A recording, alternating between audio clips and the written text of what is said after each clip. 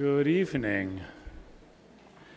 My name is Chase Robinson. I'm the president of the Graduate Center, and it's a great pleasure for me to welcome you to tonight's presentation. We are delighted tonight to feature our own Morris Dickstein, well known to the public as a literary critic and a cultural historian, well known to those of us who have the privilege of working at the Graduate Center as a longtime member of our faculty, an admired colleague, and a good friend. Morris will discuss his new memoir, Why Not Say What Happened? And he'll do so with Gary Giddins, himself an acclaimed critic, author, and director of our own Leon Levy Center for Biography, one of the co-sponsors of tonight's event. The Center for the Humanities, another co-sponsor, as it happens, was founded by Morris himself in 1993. Now, many of you will know that the Graduate Center is a graduate school of arts and sciences. It's a center for applied and theoretical research. And it's also a platform for performance, conversation, and public debate. As a community of students and scholars committed to the idea that learning is a public good, we regularly offer public programs that feature eminent thinkers, writers, artists, and cultural leaders. Throughout his career, Morris has certainly been that. He has embodied the role of the public intellectual, focusing his critic's sharp eye not only on the literary canon, but on film, popular music, and politics, sharing his insights with both scholars and general readers in lively and penetrating prose. His latest book, he examines a subject that's fairly close to home: his own life and his own early times. The result is a personal and cultural memoir of coming of age in mid-century America, the title of this evening's discussion. The New Yorker recently described the book as a love letter to those years, noting Dickstein reveals himself to be in sync with his times. Morris is Distinguished Professor Emeritus of English and Theater. He's the author of Dancing in the Dark, A Cultural History of the Great Depression, Leopards in the Temple, The Transformation of American Fiction, 1945 to 1970, and Gates of Eden, American Culture in the 60s, among many other books. Formerly a contributing editor of Partisan Review, he's written extensively for the New York Times Book Review, the Times Literary Supplement, The Nation, and many other publications. Gary Giddins, a frequent presence on this stage, was the Village Voice jazz columnist for over 30 years. He's the winner of the National Book Critics Circle Award for Visions of Jazz, the First Century, as well as the Ralph J. Gleason Music Book Award for Visions of Jazz, and also for Bing Crosby, A Pocketful of Dreams, The Early Years. His other books include Weatherbird, Jazz at the Dawn of the Second Century, Warning Shadows, Home Alone with Classic Cinema, and biographies of Louis Armstrong and Charlie Parker. Please join me in welcoming our guests.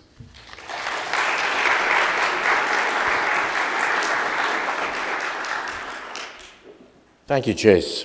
This is delightful, Morris. I'm so glad we could finally do this. I'm going to begin by quoting something that you wrote a few years ago. You were reviewing a memoir by a friend of yours, Jeffrey Hartman.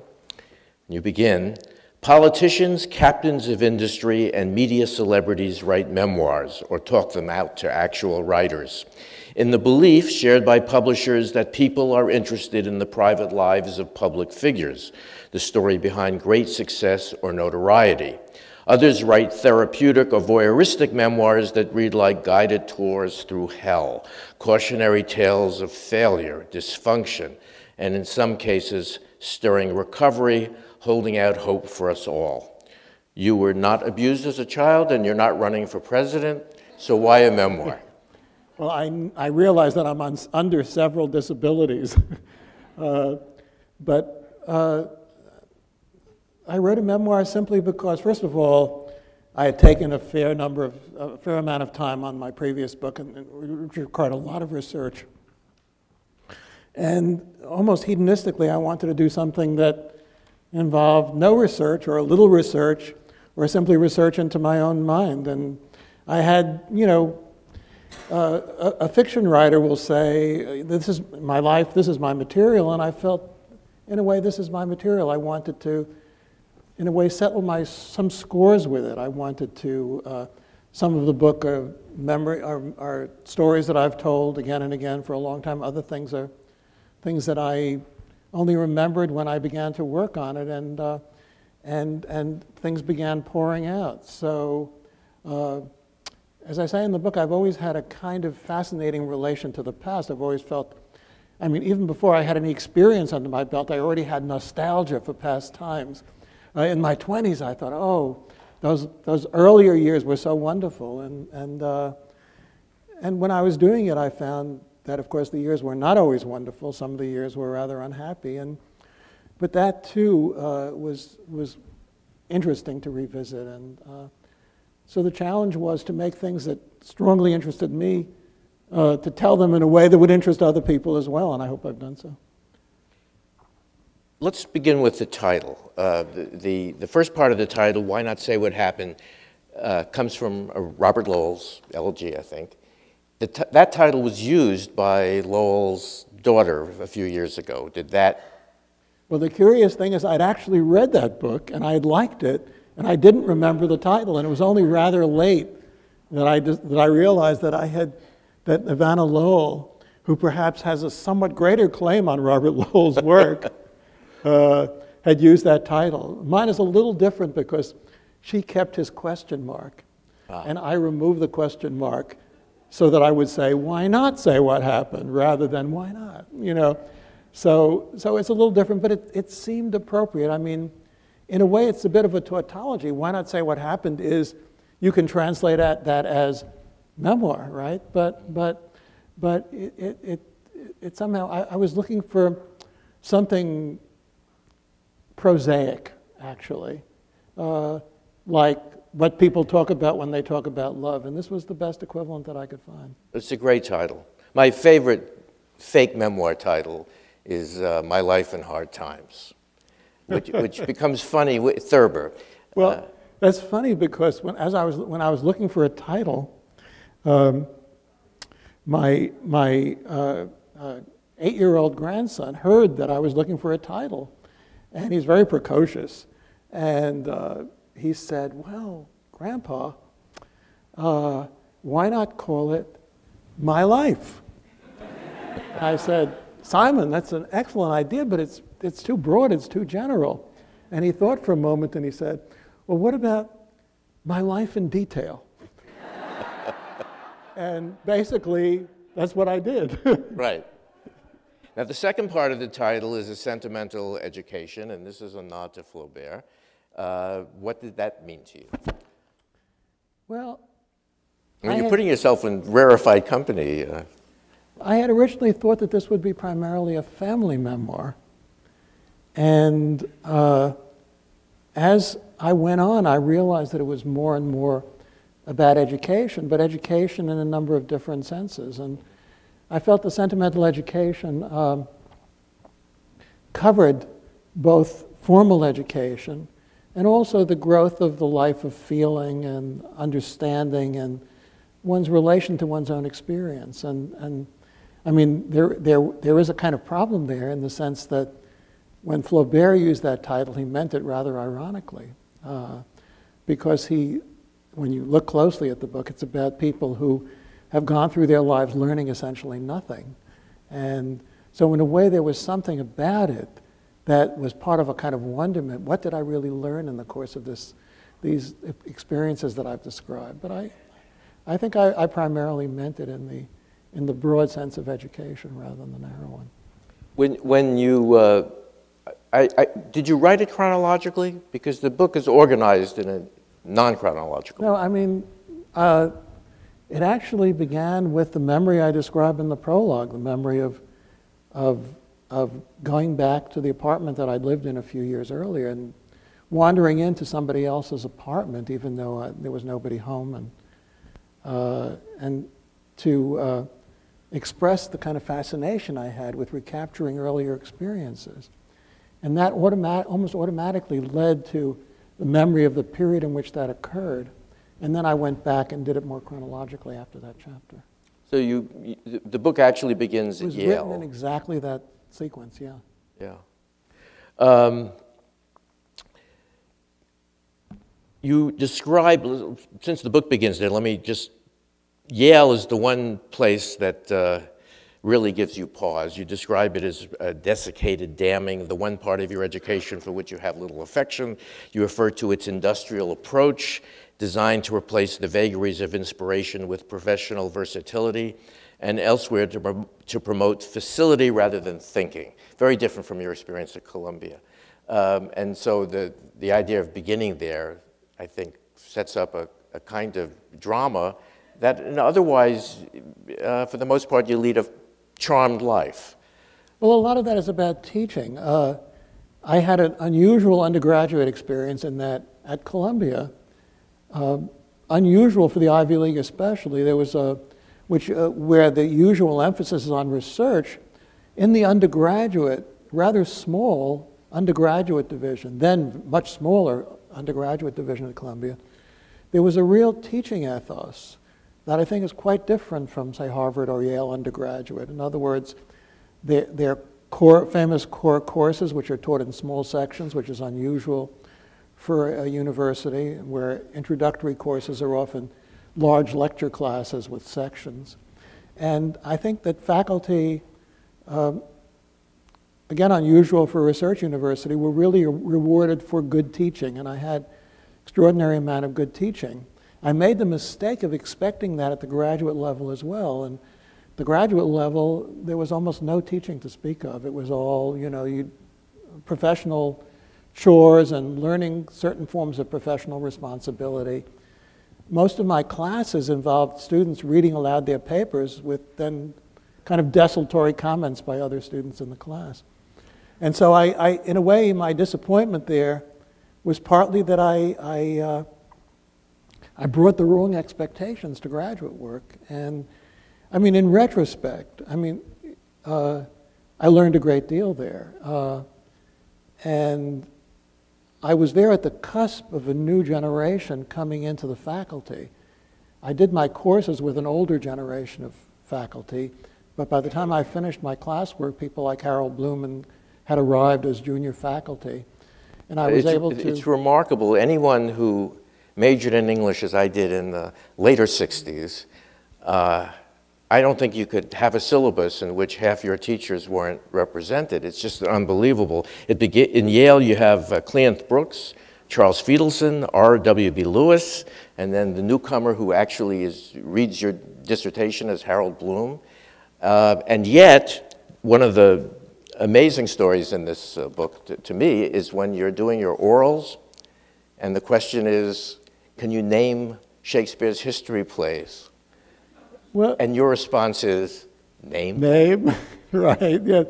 Well, I think this has to do with changes that occurred during that period in the study of literature. This was a period, the professional study of literature in much of the 20th century did not involve actual literary criticism. It involved various forms of literary scholarship, establishing texts, annotating them, and so on, that the spirit of the new criticism of close reading and so on had just then begun to infiltrate into the graduate study of literature. And I was fortunate to be able to sort of hook into some of the new people that were arriving on the scene who represent what criticism has come to represent today. So again, I had the wrong expectations. I didn't want to be trained as a scholar, though I was in the end. In the end, it did happen. But it was, I could easily have dropped out and gone into literary journalism. That happened to some of my classmates who also had the wrong expectations and were unhappy there. I sort of persisted by being able to work with people like Harold Bloom, who were sympathetic to what I wanted to do. You also resisted the whole movement towards deconstruction and symbiotics and the whole French school. You actually are something of a beacon for me in the 70s and 80s as somebody who was writing in a more traditional way and not giving into those. Well, some of that had to do with coming to teach in New York after graduate school. And if I had gone from Yale to a university town, if I'd gone to Ann Arbor, if I'd gone to Madison, Wisconsin, then I suspect that my peer world would have been the academic world of the study of literature, and then most probably I would have gotten more in tune with the arrival of French literary theory and so on. But coming to New York, the people that I was meeting in New York were the people that I was going to write for. It was a broader audience. I mean, Chase kindly mentioned the Center for the Humanities, and part of our original idea for the Center for the Humanities was precisely to build bridges between the academic world and the intelligent general readership, and it just became both a reflex and the stuff that really interested me to be able to write to a broader audience than simply fellow scholars of English Romantic poetry. And also I felt that would involve real writing rather than the kind of mechanical application of theory. And I was always drawn to be able to actually write rather than simply to anatomize texts or things like that. Did you run into resentment at the academic level when people started to see your byline in the Times Book Review and other popular publications? I wasn't aware of any resentment, but I was teaching at Queens College, and at one point a colleague who was a close friend said to me, we were having an argument about something, and he got very exasperated. And he said, not everyone in the department really likes you. And I said, why not? Like, what have I done? And it's possible there that people felt that I was representing the department, unconsciously representing the department in the wrong way. That I was giving a kind of journalistic image of the department. But I don't know, maybe it was just personality they didn't, I don't know. I didn't, especially, when I came to the Graduate Center, it was very clear that students had their own radar, so that the students who had come to work with me here were coming to work with me because they were interested in writing, doing a certain kind of scholarship, a certain kind of writing. They weren't coming to me for things, they came to other people for other things. Very few would come to me for theory because theory is not something that I was that interested in doing. And so what happened was, here especially, that instead of culture wars, relatively speaking, we had 100 flowers blooming, and students came and plucked those flowers that interested them. Going back to the process of writing a memoir, one can't help but note that you treat different people in different ways. For example, your friend Richard Locke is named Richard Locke, but Marshall Berman is only Marshall. And your wife, who is really the second lead character in the book, is always referred to as L. And why did you make those decisions? I never thought the publisher would let me get away with it, honestly. I'm sorry. I never thought, it wrote itself that way, and I never thought that the publisher, Liverite, my wonderful editor, Bob Weil, I never thought they'd let me get away with that variation in how I referred to people. And I think it was I probably did it, in the case of L, though everyone who knew us would know who L was, in order to write the book, it's hard to write the story that's partly the story of someone who was and remains your spouse. It's not an easy thing to do in a memoir. And I felt that using the initial helped me write it because it gave her more of a shadow presence in the book rather than actual presence as a full character. And that facilitated the writing. I was perfectly prepared for someone to say, you just can't get away with this because you refer to somebody by their full name. They were perfectly happy with it. In the case of some friends, I mean, I tried to etch brief portraits of my college friends. And in order to give a lively portrait of someone that has impact, you have to edge it. And the edges on the portraits, brief as they were things that I felt that those people might be offended by or upset by, or they might not want to go public in quite that way.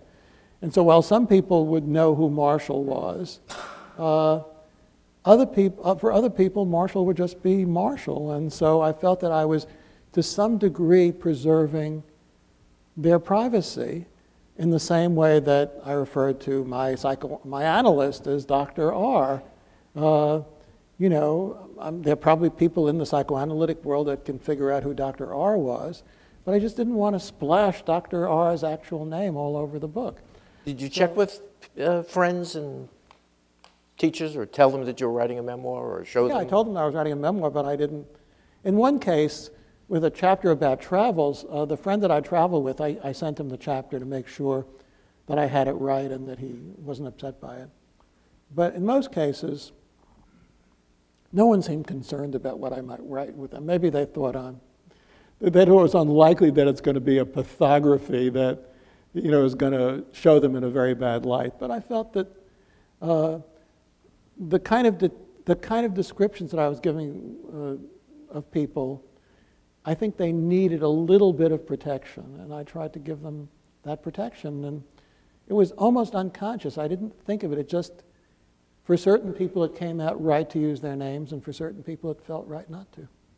Far from being a pathography, this is one of those rare memoirs about a happy childhood. And one of the charming things about the book is that even though you break away from the orthodoxies of the Judaism that you were raised with, and you talk about putting on the tefillin and leading rabbinical services, and I thought it was amusing. At one point, you're known at Columbia University as Marty, but working in the Catskills, you're Moishe. And there is a charm about that you despite the fact that you leave certain orthodoxies, you remain fond of the prayers, the music, the cultural aspect, and that comes through as a sort of constant throughout the book. Well, you know, it was a challenge. We all know that it's very, very hard. Graham Greene said that an unhappy childhood is a writer's capital for life. And by that score, a happy one, or a relatively happy one, is difficult, or would be difficult to make interesting. I mean, happy families are all alike, said Tolstoy, and therefore either no one writes novels about them, or there's only one novel to be written about them. In this case, I was pleased that certainly after that point, there was a fair amount of unhappiness, neurosis, conflict, psychosomatic ailments. I definitely needed an admixture of unhappiness to give the book some texture, and I think I found it. Well, the two family members who don't come off particularly well in the book are your in-laws. It sounds almost like a cliche, but did you consult with Elle about that? I won't tell you what her reaction was. I did consult with her about it, but she was okay with it. At one point you say that your duty as a child was to carry on the Jewish life they had compromised. They felt that. I didn't feel that. Right. Yeah. My parents felt that insofar as they had departed from Orthodox Judaism for whatever economic reason or necessity, that I had to carry it on. And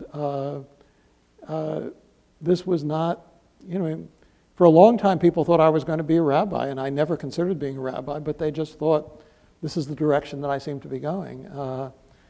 And I fairly quickly headed off in another direction. But I remained, it's curious, compared to other people who had Orthodox Judaism or Orthodox religion of any sort foisted upon them in a harsh way, I think that it was a recipe for a certain kind of rebellion and rejection. And in my case, it was pressed upon me largely in a benign and loving way, and therefore even after I broke away, I had a fondness for it, even apart from the fondness for the past that I described earlier.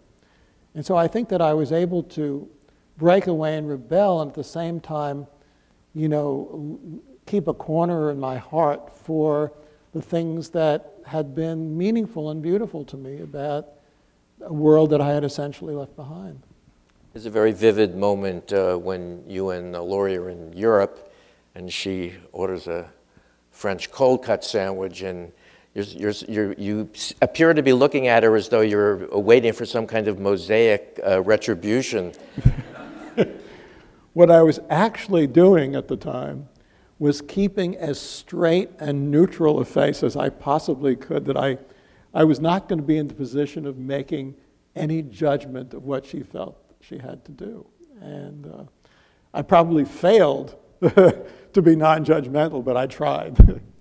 Well, her spirit and independence is sort of a counterweight to a lot of the agonizing you're going through about this.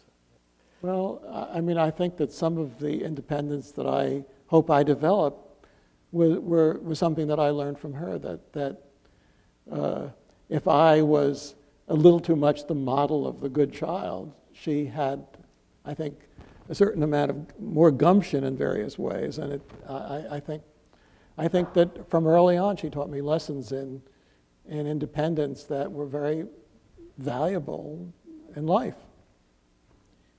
One line I have to single out because it brought back a memory from my childhood, which was whenever I walked in front of the television, my father would say, "Is your father a glazier?" And I never knew what the hell that was about. And you bring that line in and say, in your case, your father really was a glazier. But why was that considered funny? Well, it's like, you think I can see through you, you know? Well, I understand the meaning of it, but I didn't realize that the line was sort of widely known among Jews of a certain generation. You're the first person I've ever met who's remembered that line. But it was reasonably common at the time. The book is structured as a journey for a long part of it anyway, from Henry Street through Flushing to Morningside Heights. And when you get to Columbia, there were marvelous anecdotes about the professors. Again, this all-star group. I'd like to sort of develop those portraits and maybe add to them here. One of them, of course, is Lionel Trilling. And Trilling ends up, there's some ambivalence about Trilling because he keeps your dissertation on his desk, about your book about Keats, refuses to give it back and refuses to read it.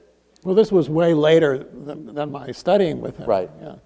This was when you're in a difficult situation of being a colleague of one of your former teachers in a fairly hierarchical situation. There was a general strain about there anyway, so. Okay, going back before that, Peter Gay. I didn't quite get that. Peter Gay, you were late handing in a paper, and he could not forgive that. You said he was vindictive. Well, Peter was, and I'm sure still is, very German. And it was important, I suppose it was important for him not only to do a wonderful paper, or at least the best you could do, but also to be punctual and hand it in on time. And this was significant, but not a major part of the ethos of me and my friends, especially in our last semester of college when we were ready to take off. And I, fortunately or not, I had parents who were permissive and forgiving and about as far from being German or German Jews, as you can imagine. And so I suppose it was helpful to me to encounter someone who put an emphasis on that kind of professional responsibility. Were you reading the professors that you had at the time? Were you going back to Trilling's work? Yes. Yeah. I mean, or I was taking people whom I already had begun to read. I had read Trilling before I took his course, and since he was not really a wonderful teacher, especially in a lecture course, I was really learning more from reading him at the time than from studying with him. His classes were very hit or miss. Could you describe that a little bit? You say that he sort of waited for a spark, and if he didn't get the spark... Well, I'm sure he prepared for classes, but he gave the impression of coming in, waiting for a spontaneous existential experience. And sometimes he would just throw something out and free associate. And the one class that I described that I remembered is that a class that he gave on Kafka's Trial, which is a very powerful book. And he said, he comes in and he talks about how, you know, he didn't know what to say about Kafka's Trial. You know, he didn't know what he could say that would be up to the magnitude or the challenge of the book. And then he talks about going around the 4th floor of Hamilton Hall and asking each of his colleagues, one more brilliant than the next, what he could say an hour from now on Kafka's Trial. And he describes each of them giving him the equivalent of a brilliant lecture on Kafka's Trial. And he feels each one, well, yes, that's quite good, but not quite what I wanted to say. And he goes on and on and on. And then the class ended.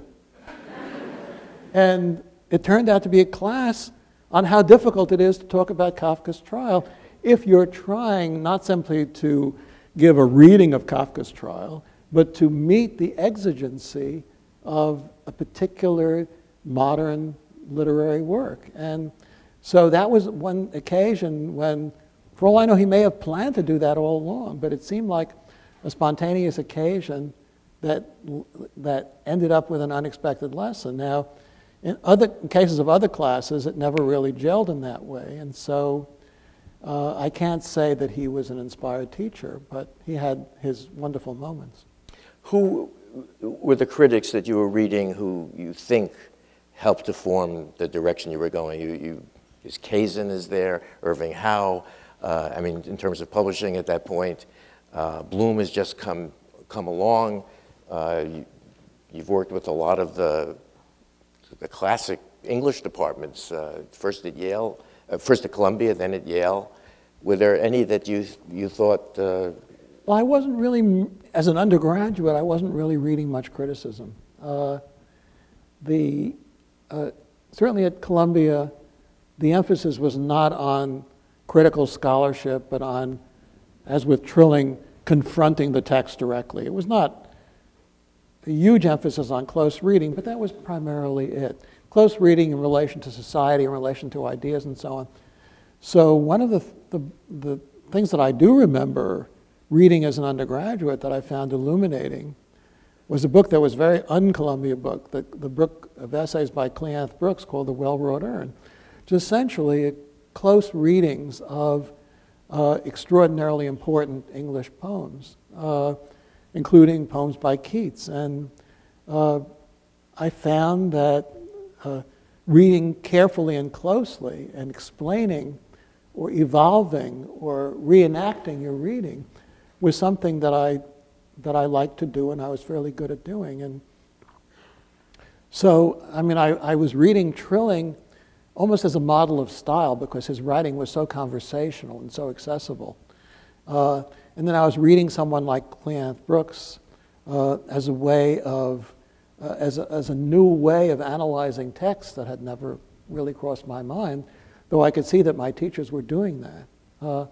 But other critics that I read, whom I later came to admire, like F.R. Leavis, when I first read them, I thought, oh no, this is not for me at all.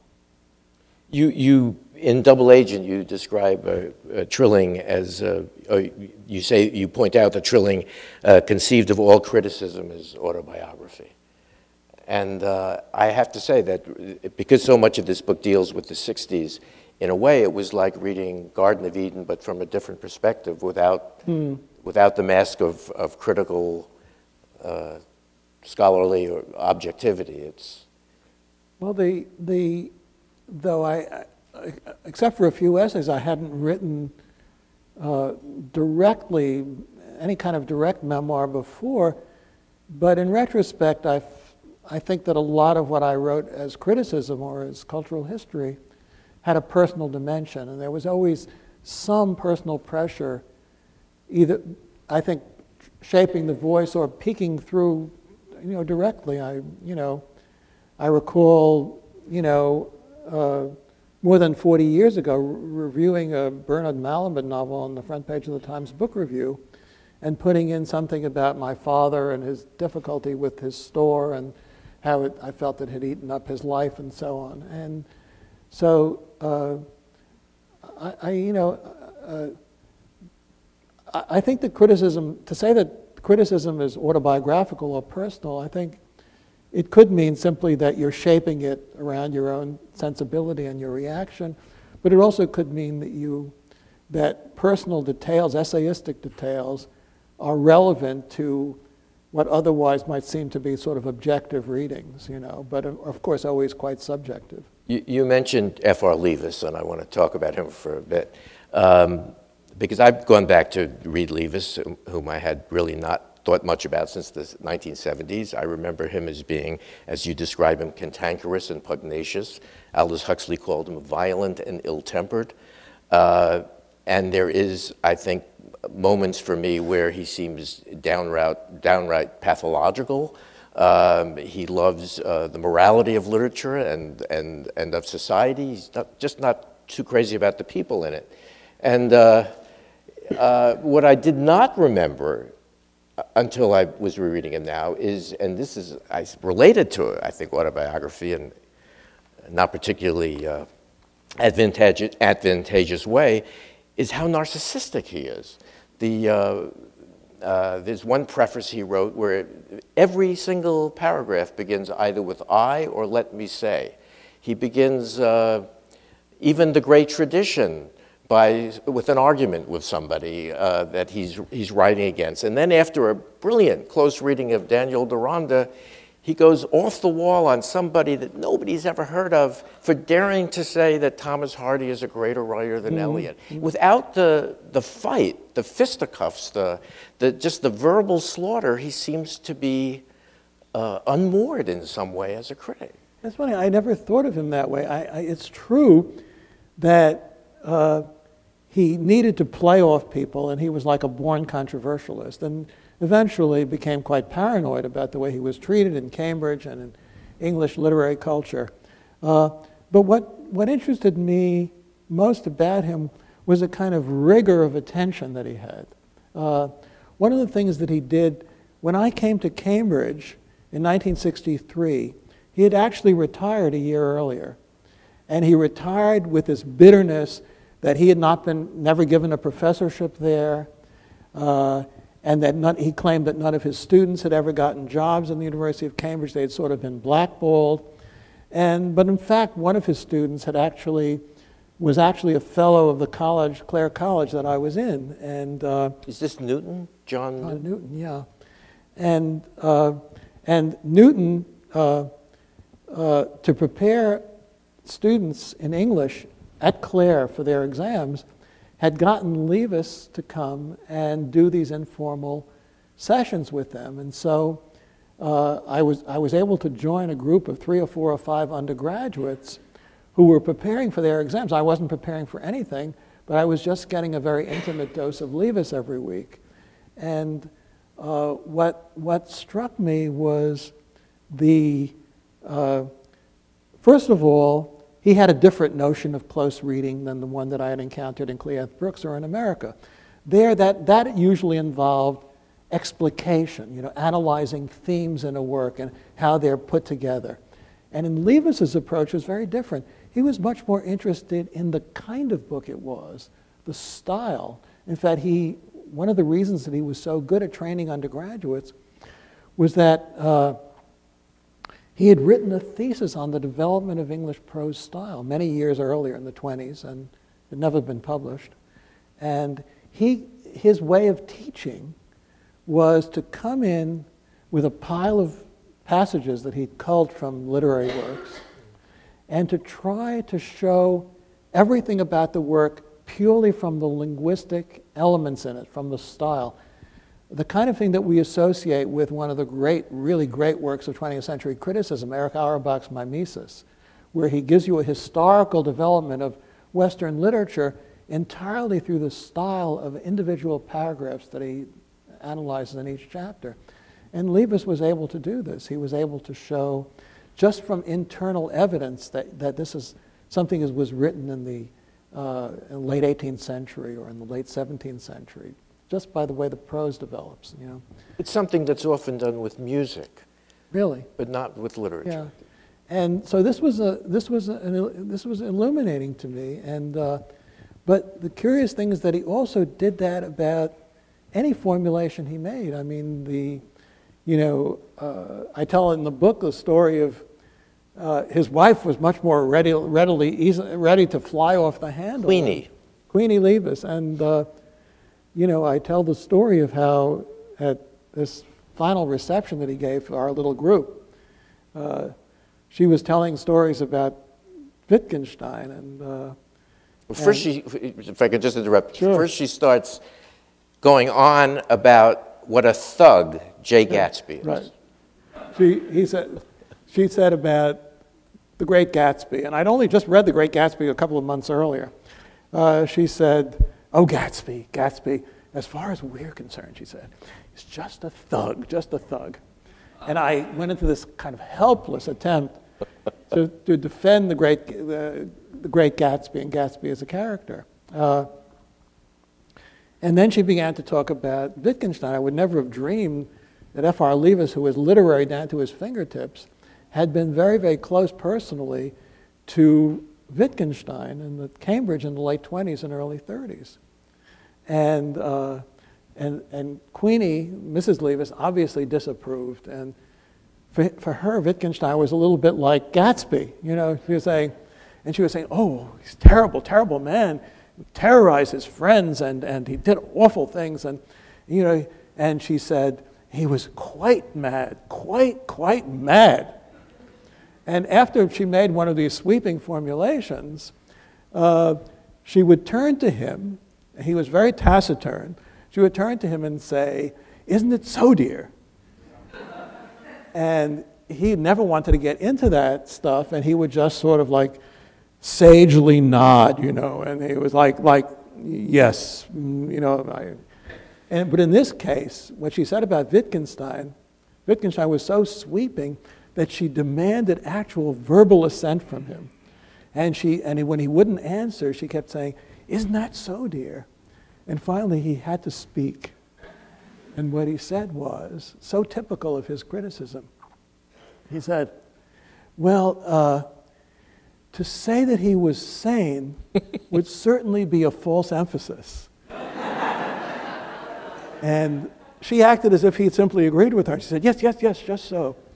And I thought, now that's the difference between them. She is willing to brilliantly fly off all sorts of handles, and he was waiting, and he needed a formulation that was so qualified and so textured, so Jamesian, that it would account for what was being demanded of him, but also account for his reservations about the question. And I really felt that I learned something from hearing him and from seeing him and watching him read passages. Knowing so many of the great critics of the 20th century and studying with them and working with them in some instances, I'm sure you've given thought to the viciousness.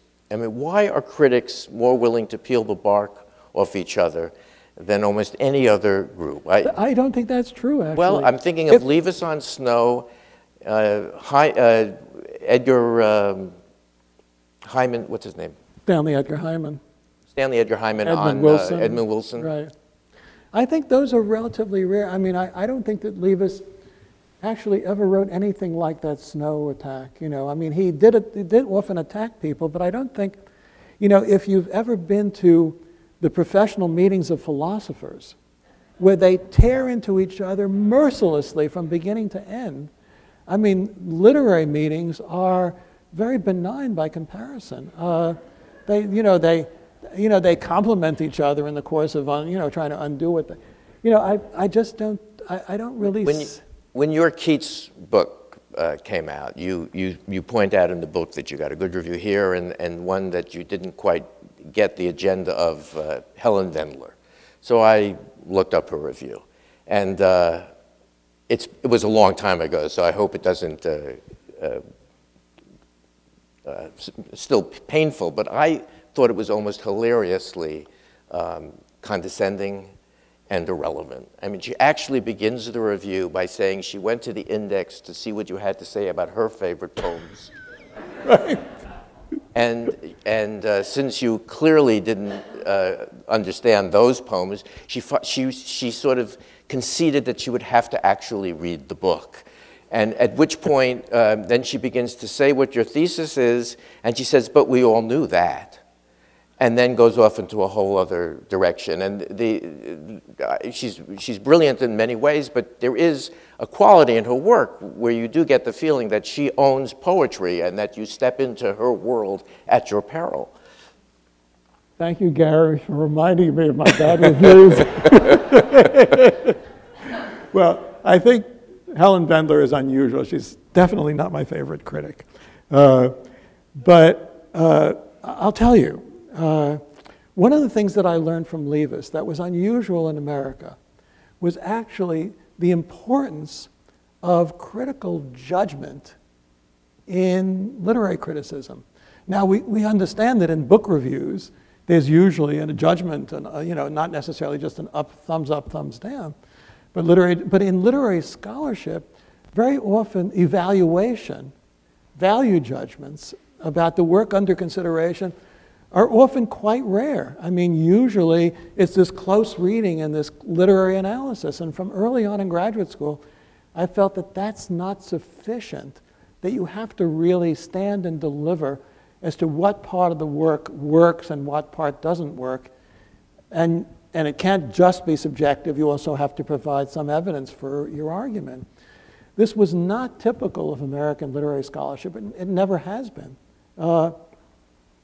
In Levis and in English literary criticism, literary judgment is more important, and I've always really felt sided with the English in that argument. It makes no sense to me to do a critical analysis that gives equal weight to the parts of the book that fail and to the parts of the book that really are realized and crystallized. And that, one of the things that I most learned from Levis is it's not just the author's intentions that matter, it's how well they're actually realized in the work.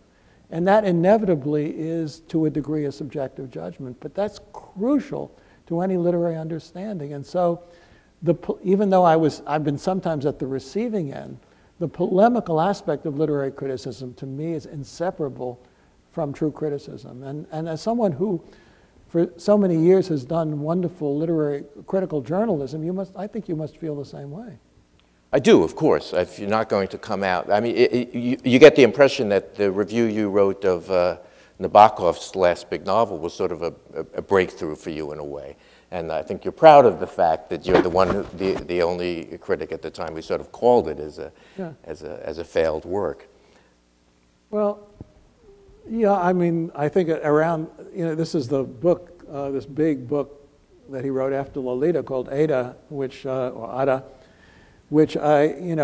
opened up with great excitement and enthusiasm, and it was a great opportunity to do it for the New Republic, and I was just disappointed from the first page to the last. And of course I felt, well, I'm going to say so. And that it turned out to be the only negative review the book got. I mean, as I say, within a couple of years, everybody thought that the whole thing was a white elephant and that it was a disaster. But at that moment, people were so awed by his reputation that no one would say so. And, you have to be 29 years old, as I was at the time, to be willing to say, you know, the emperor has no clothes. You know? I wrote things at that age that I can't believe now, and probably wouldn't be able to do now.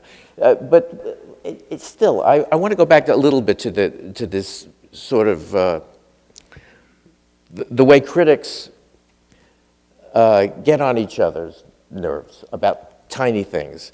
It's almost impossible, if you ask almost any critic I know, what do you think of this other critic? The first thing they will say is, well, I don't always agree with him. And I'm like, well, of course you don't always. If you always agreed with him, you would be him. This goes without saying. Trilling, in the piece that he wrote about Edmund Wilson in the 1950s, he begins the piece talking about how, you know, he met Wilson at 35 and he was completely in awe of him, and he's this sort of young man wandering through the village in awe of Edmund Wilson, so much wanting to write for him.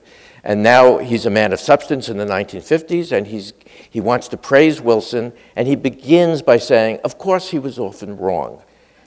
He singles out a Wordsworth poem that Wilson didn't like, and Trilling says, this is actually one of Wordsworth's great poems. 2 or 3, why even go there? He's talking about a 700-page book, The Shores of Light, of which about 680 pages he appears to approve of. So what is that about? And I see it in every field of criticism. It's certainly there in jazz. It's in film. We remember the ardent bloodletting in the 60s between Andrew Sarris and Pauline Kael and John Simon. It just does seem to be this question that if you dare to see this film or read this poem differently than me, you're an idiot. Well, well, if we don't have that today, it's because things don't matter as much. That shows that things really matter. I mean, some of it is just the critic trying to carve a space for him or herself. Some of it is, you know, well, you know, the fact that Trilling says that Wilson, whom he admired immensely, is wrong about X or Y, I mean, to me, that just says that Wilson's a real critic. I mean, what critic is not wrong about this or that or the other, you know? It's also, you know, it's a way of a writer like Trilling expressing proudly his own powers of discrimination. In other words, I like him 85 or 95%, but there's that residue, and if I don't tell you about it, you'll think that I'm completely taken in. I mean, it's part of it's an identity issue. You know, I don't have a problem with that. I have a problem with it only when it, you know, it comes out of nowhere and it's unnecessary and it's not necessary to the review or the argument. But you know, by and large, it's also, and this is something that I've often told my students when they have trouble formulating something or getting into the dissertation they're supposed to be writing, I say, see if you can find something you can play off. You know, and bounce off something that will allow you to crystallize your own argument. I remember in the book I describe a lecture that I heard Levis give. It turned out to be a quite famous essay, and you know, that he gave at the Slavonic Society in Cambridge. And this was very unusual because of his sense that literature essentially is made of language. He almost never wrote about any work in translation. But in this case, he allowed the Slavonic Society to convince him to give a public lecture on a book that he loved, Anna Karenina. And I remember vividly, I haven't reread the essay in many years, but I remember vividly sitting there and hearing him at the beginning trying to find something that he could play off of so that he could then develop his own argument. And he quotes some things that Matthew Arnold wrote about Anna Karenina, and they didn't work because they weren't significant enough. And then he quotes some things that D.H. Lawrence said about Anna Karenina, and that wasn't enough for him to play off of. And then he gets the brilliant idea to play it off. Here's a story of a marriage, of adultery and so on, Anna Karenina. And he plays it off not against something that Lawrence said or wrote, but against Lawrence's own marriage to Frida Lawrence. And suddenly, I could feel Levis's argument like a helicopter lifting off the pad, suddenly he took off, and it just went from there once he had something to take off from. And to me, that's worth the effort, even worth the offense of unnecessary attack, you know. I have to ask you about another Levis anecdote in the book. It's about Little Dorrit. Now, he was famously attacked Dickens and dismissed, I think, everything except Hard Times at one point, and then he later rescinded. Well, he didn't rescind it. He just wrote another book saying that Dickens was great. But you, and I think it was you and a few students, convinced him to do Little Dorrit. And I think the first 2 times he attempted to speak on it, he completely fumbled. Well, as I say, he worked by bringing in passages. So he'd bring in these passages and he'd read them aloud or distribute them.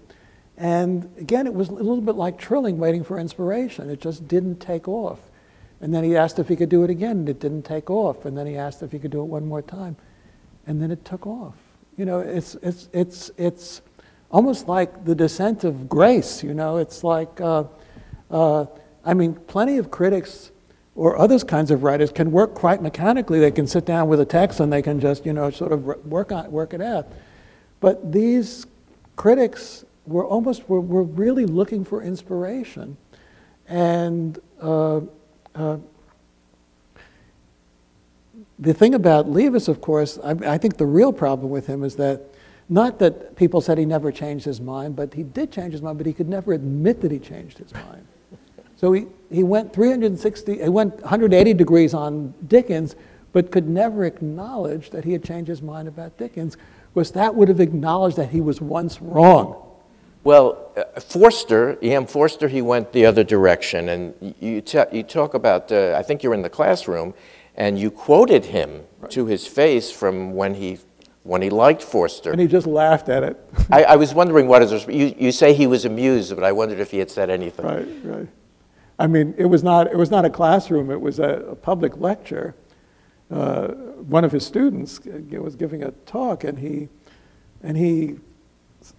from the audience, Levis slammed into Forster, and I remember what he had written about Forster, and you know, this was child's play to him that I could quote him against him, you know. But again, something I would never have done later. But as a student, I could, you know, was perfectly happy to take on anyone. Well, I'm going to quote you against you only to the degree that when you went to see Francois Truffaut, you stood up and asked him a question, and that will be a cue for anybody who will. I think we can take a few questions. There are microphones on either side, and anybody who wants to. I'm sorry, we can't have Francois Truffaut here to answer them. But let me ask you, there's a leitmotif that's running throughout the book about therapy and anxiety, and it isn't quite, there's no solution by the end of the book. I'm just wondering. Well, when the book ends, I'm still in psychotherapy, and I'm still working on things and so on. Is there a volume 2 in mind? I don't think so. I mean, I don't think there should be a volume 2, partly because it's really the formative years that interest me most with almost any life, you know. I remember, when Arnold Rampersad was working on his big 2-volume biography of Langston Hughes, and he had published the first volume, and he said that he was concerned that those perhaps were the really interesting years, and that he was a little concerned about what the second volume would be like. And I said, well, in the case of an author like Langston Hughes, the first volume is about the formation of the personality and the work and whereas once he becomes famous, then it's about the culture. The biography is more about the culture around him.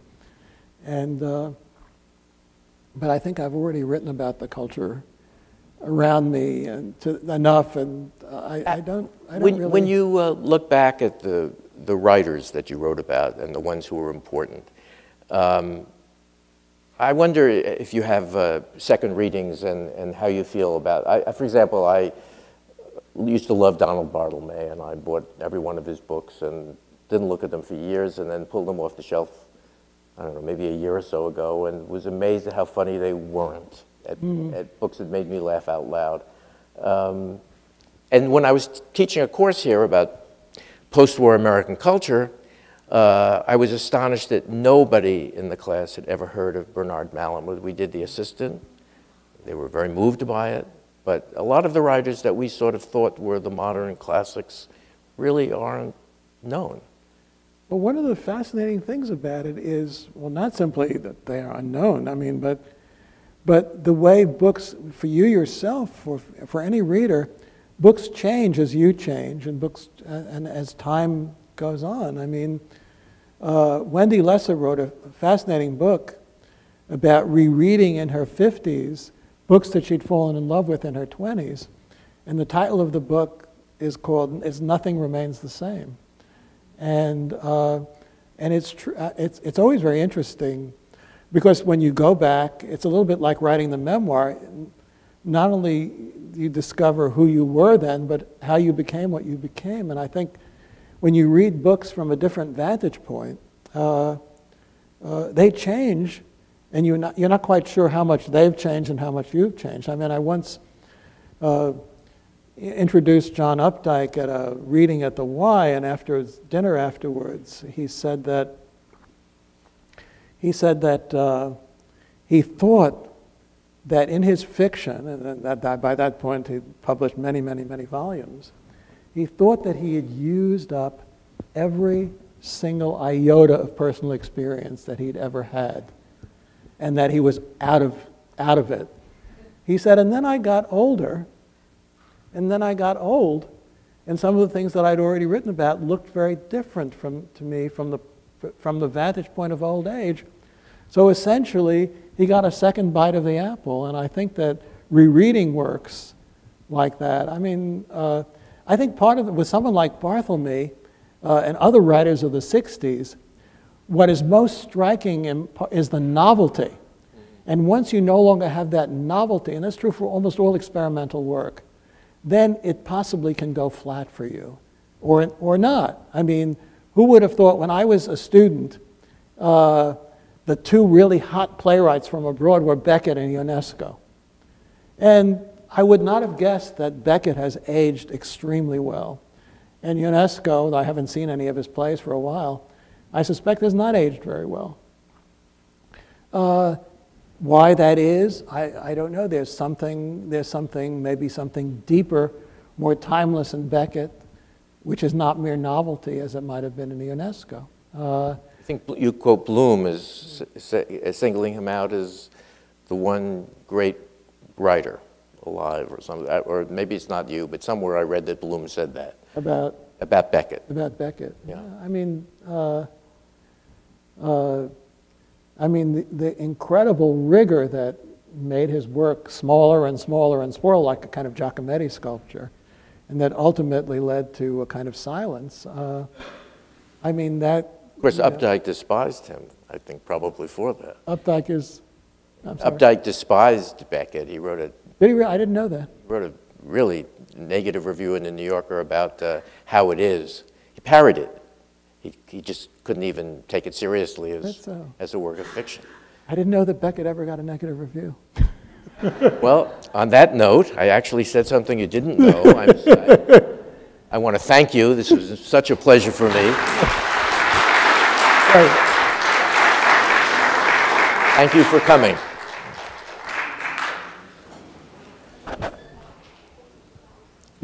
We taking questions, or? There were no... Oh, there's a question. May I ask a question? Who knew when I came here that you'd spend 2/3 of your time talking about F.R. Leavis? A great surprise, but I enjoyed it. But in case you didn't notice, you have a different reaction to Leavis. You think he's cantankerous, and you think it's great that somebody had so much emotional involvement in his material. That's a good summary of our difference. And you said if there's a problem, it's that people don't have that now. That they're, and you even say that you're more detached and less likely to be that way. Is all the discussion you've had point out a tremendous cultural shift? You work with students currently. Do you find that these experiences that you've been describing, and certainly F.R. Leavis, are very detached from people today? And how do you deal with that, and how do you respond to that, if it's true? Well, you know, things change. I mean, you can't, I mean, it's become almost a cliche for people who came of age in the 60s to be disappointed in their students and to think, oh, you guys are just not as hip as we were as our generation. I mean, it's almost a miracle that something that you were impassioned about, you know, when you were young, continues to be exciting to people who are young 20, 30, 40 years later. I think that's something. Trilling, for example, was very disapproving of my generation of students because he felt that they didn't really feel the impact of the modern writers that they had had on him, the impact that they'd had him in the 20s and 30s. And he didn't understand that 40 years later, reading Beckett, reading Kafka, reading Joyce and Proust was as shocking to us at the age of 19 as they had been to him at the age of 19. Now, that's not true for everyone. Some writers are shocking and then they're assimilated or they're forgotten and so on and so forth. So it saddens me if I have students who have never heard of Bernard Malamud, but I can't say that it really surprises me. Is it very much true that they're very much less involved in both Proust and those writers and even recent writers, Malamud? Is that your experience? I find that my students are interested in a lot of writers that I'm not interested in. They're interested in writers that I am interested in. I don't think, you know, one anecdote about Trilling that that's not in the book. I remember hearing him say that friends, students recommended this or that wonderful writer to him, new writer. And he said, yes, yes, yes, sounds very interesting. And I really should take the time to go out and read this first novel by so-and-so. But then I think to myself, gee, wouldn't I rather spend that time rereading The Red and the Black? And here, I'm in my mid-20s and I think, God, if I ever just want to reread Stendhal rather than read some new writer, I'll commit suicide. That would be the fate worse than death, right? You know, you're just stuck in the old groove, right? Well, you get older and you get older, and sometimes I think, well, you know, I would rather reread that novel by Saul Bellow than read, you know, and I find that, you know, that whether I'm revisiting my early experience or, you know, or something that I know I'm going to really like and enjoy, you know, that's the way it is. Right, thank you. So, one more. Thank you. You asked so many good questions. I don't want to ask a long question. May I ask my dear colleague and wonderful human being, this is Professor you King. have one of the most critical, sharp-minded, analytical mind. When you write about your own life, what do you do with your sharp, critical mind? Are you critic of your book you are writing? Or can you create a distance? Oh, I'm writing about Goldstein, myself, but I have to assume so-called objective perspective. So, is there any well, thank you, difference? You as a writer, also as a... If I were able to bring to bear the same objectivity to my own life as I hope I can do to certain works of fiction or poetry, I'd be a freak. You know, I mean, I really, you know, in writing this, I really strove, I think, for honesty rather than for objectivity. And, you know, and even honesty is unavailable when you're dealing with your own experience. But, you know, you try. I think it probably comes from a slightly different corner of the brain from more other professional kinds of writing, but there it is. It would be for other people to judge rather than me. But thank you for the question. That's why we admire you. Last one. Yeah, I'm sorry, sir. Yeah, I have a triangle of mine, and that is yourself, John Keats, and Lionel Trilling. And Trilling, had the very well-known essay on Keats in his letters, and that was first published as as an introduction to Keats's letters, and it was republished in The Opposing Self, and it's been republished since. And here you were at Columbia, then later on after your undergraduate career, well years after, and you had the dissertation, and then the book on John Keats, and Trilling never saw really to. He kept on putting it off, and he said he had it, and then then it turned into a book, and then you had the tenure proceedings and everything like that, and I gather from your fascinating narrative that he was less than really enthusiastic in that particular context too, and he never had read the book, and I was wondering because you introduced all the issues about the '68 and the political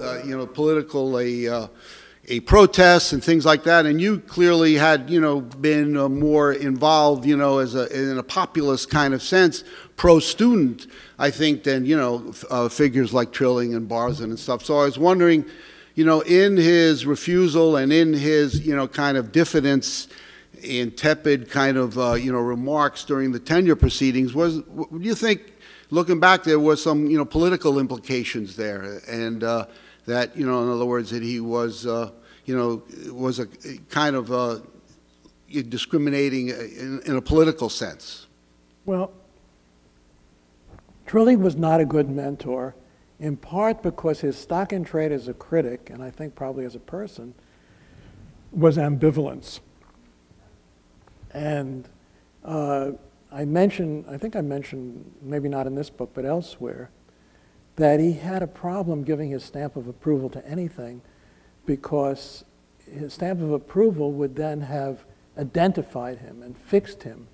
I've read letters by writers, Saul Bellow, John O'Hara, who were driven crazy by the fact that Trilling seemed to like their work in one moment. On the other hand, he didn't like their work, that he had reservations and so on. I've sometimes attributed it to the Groucho Marx statement that he wouldn't join any club that would have someone like him for a member. He didn't want to be stamped by, the mistake that I made with Trilling in my thesis was, I said that one of my readers at Yale, readers of the thesis, had said that it was somewhat Trilling-esque. And once he heard that he might have influenced it, he was unable to read it, because he then would have seen his own reflection mirrored in somebody else's work. And so, I could understand it, but of course it was painful to me that someone whom I usually admired could not get himself to read at least that